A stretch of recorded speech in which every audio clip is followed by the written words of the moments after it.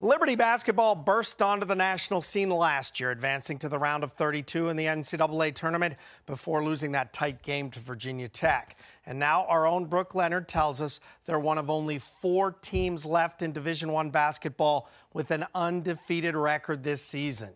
The last time the Liberty men's basketball team lost a game was on March 24th, 2019 in the second round of the NCAA tournament. Since then, they've won 12 games straight. I think for any team it's a goal to win every game you can. But I think for us, we just try to get better every day. But I think it's good, but I don't think it ends here. As the season has progressed, we've seen teams like Duke and Louisville fall, dropping their undefeated status. But Liberty is one of 4 teams left in the country who hasn't lost a game. I think us just winning has just been a testament of how hard we're working. So we don't really get too caught up in it, but it's definitely like you have to have joy in winning. So.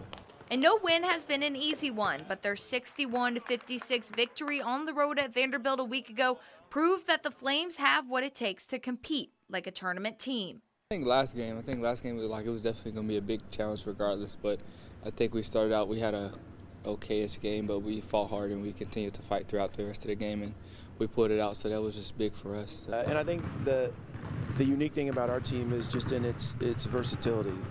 We have one of 7 or 8 guys that could be the leading scorer any night out. And what I love about them is one could score 2 one night and 20 the next and still have the same disposition. In Lynchburg, I'm Brooke Leonard, 10 Sports. Thanks, Brooke. And tomorrow, Liberty will head to D.C. in the Holiday Hoops Fest tournament to face Towson.